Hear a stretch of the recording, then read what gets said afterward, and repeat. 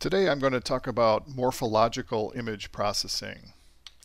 So morphological means shape, form, or structure. So these algorithms we'll see are useful for extracting and describing image component regions. They're usually applied to binary or black and white images, although we'll see a little later they can also be extended to grayscale. And they're founded on the notions of set theory. So unlike the other algorithms we've been looking at in this course, which transform images to images, these algorithms are useful for extracting features of images or measurements of image regions. The topics we'll cover are, first we'll start with some set theory concepts, then look at some elementary operations such as dilation, erosion, opening and closing. Then look at connected component labeling, which is a very important, useful algorithm.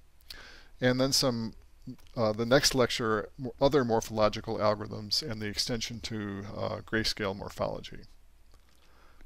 So first of all, binary images. Where do they come from? Well, we can get them by thresholding, as we've seen before. MATLAB actually has a function called im to bw, image to black and white, which does thresholding. A little bit later in the course we'll see how to select the threshold value automatically. Another way binary images can come from is a result of feature detectors. For example, the normalized cross correlation produces a score image that you can threshold, and then those peaks represent the locations of detected templates. So for example, if we have a two-dimensional image, a two-dimensional scene such as this, we might want to measure the shape or count the shape of 2D image regions. Lots of applications for this. Here's some: objects on a conveyor belt, characters in a scan document, fingerprints, circuit boards, etc. So first let's look at some set theory concepts. So if we're going to treat our 2D binary images as a set of points, so we have XY points that make up the set like this, and we're going to look at only those points where the image value equals 1. So the set A is not really an image, it's sort of a collection of points like this. And the notation we use is this set notation, which says A is the set, that's the curly brackets, of these elements. Vertical bar means such that, and then I of xy equals 1. Another concept is the union. So the union of two sets A and B are the elements that belong to A or B or both, and we use this symbol to denote the union. Intersection is the set of elements that belong to both A and B, and we use this symbol. And finally, when we say W is an element of set A, we use this symbol here. Another one is the complement. So the complement of a set is all the elements that are not equal to the set. So basically all W's such that W is not an element of A. The set difference of two sets A and B is the set of elements belonging to A but not to B. So it's all the W's such that W is an element of A, and that's what the comma means, W is not an element of B. And then the subset is we write that every element of A is also in B. We denote like this. And finally, the empty set is the set of no elements and has this symbol here. So pictorially, we can still draw these things, even though I said that a set is really just some collection, just a bag of points like this. If I draw those points in a two-dimensional region like this, so let's say this is the set A, all the XY points in this region. Here's a set B, all the XY points that are in here. So the union of A and B is shown here. The intersection is this region here. The complement of A is all the gray area outside A. And the set difference of A minus B is this region here. It's all the elements of A that are not also in B. A couple more concepts we'll need is reflection. So reflection of a set B, denoted by this up arrow, is elements W such that W is equal to minus B for some B as an element of the set B. So basically we are reflecting or negating these vectors, flipping it around the origin, so to speak. So if this is our set B, here's the origin, the reflected set is up here. The translation is denoted like this with the subscript Z. So this says that it's the element C such that C is equal to B plus Z. So basically we are taking every element of B and adding an offset, a translation Z to it. So if this is our set B, this would be the translation of B by some vector Z. So in morphological image processing, we often use structuring elements. Structuring element is just another set or subimage that we use to probe for structure. So these are examples of structuring elements. They're usually small like this. And implementation-wise, we would store these in a rectangular array where the gray areas indicate ones and the white areas would be elements where there's zeros. Oh, we also need to define for each structuring element what its center is. So the black dot here denotes the center. Okay, so the first simple morphological algorithm we'll talk about is erosion. So erosion of a set A by some other set, namely a structuring element B, is defined as this equation. So it says that A eroded by B is all elements Z such that if we translated B by that offset Z, it's entirely within A. It's a subset of A. Namely, we shift B by Z. If that shifted B is completely inside A, we output a 1 at that location. So let's do an example here. So let's say we have this set A consisting of these 1s. Everywhere else we have zeros. We have a set B here, a structuring element, where the origin is indicated by the heavy outline. So what we want to do then is shift B all over the set A. So, for example, I'll put B here. And I ask, is it completely inside A? No. So I output 0 there at the origin of B.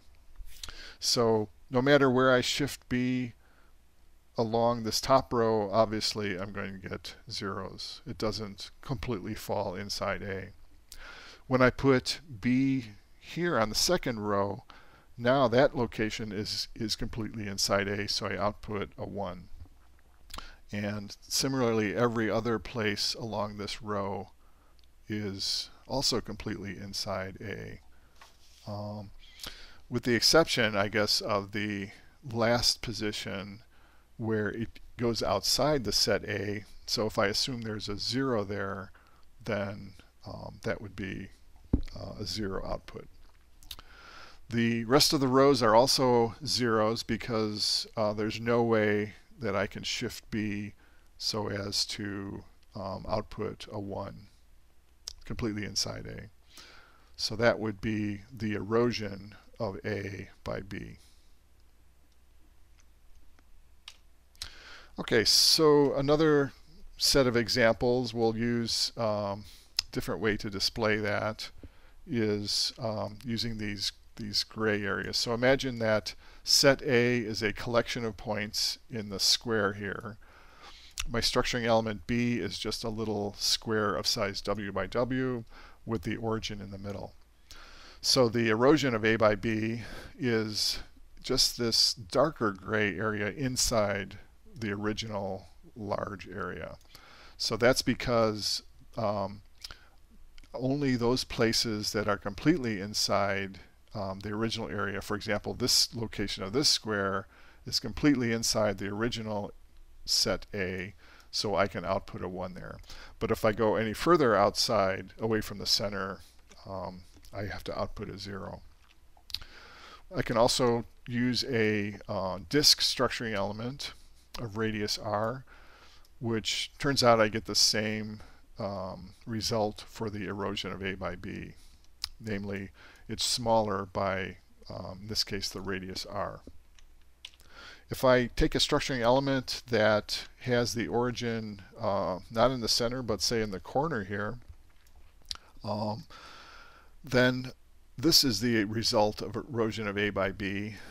Remember that I have to output a 1 whenever the structuring element is completely inside A. So that's true at this location, but if I go any further outside there, it would not be true.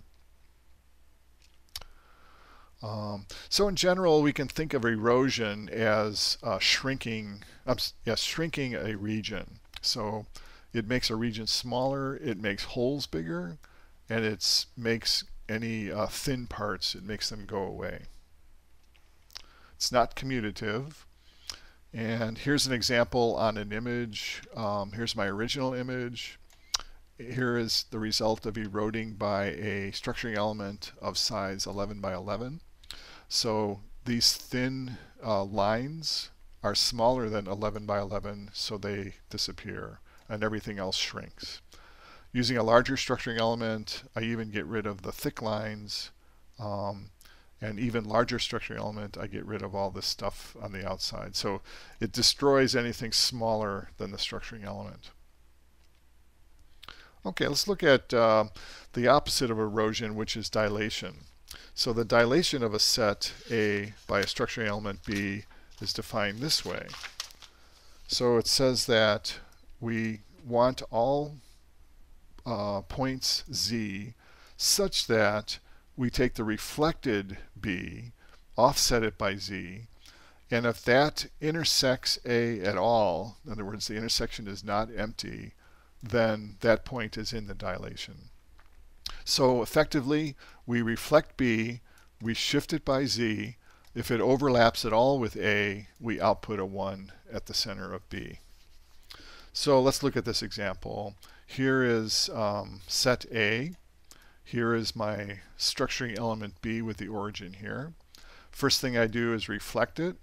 So now the origin is over here. Okay, so again, I slide it all over A, the shifted version of B. So the first position, for example, would be here, where that's the center. Does it intersect A at all? No. So I output a 0. So obviously I get zeros everywhere in that first row. Only when I get to this point do I output a 1. And I also output a 1 here at that location, and when B is in that location. So I get 3 1s on that row. Third row, I would get a 1 here and here. The next row, I would get 1s here. And the last row, here and here. So that is the result. Everywhere else where I haven't drawn is a 0. Another example, a little bit more complicated structuring element. We reflect B. So the reflected version of B is this, where this is the center. Sliding it over. One thing you'll notice is that obviously I get the original points as part of the dilation because the origin of the reflected B is also a 1.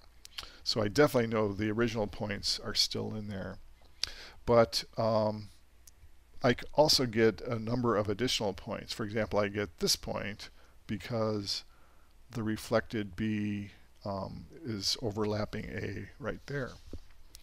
So I'll get this point and this one, and then those as well.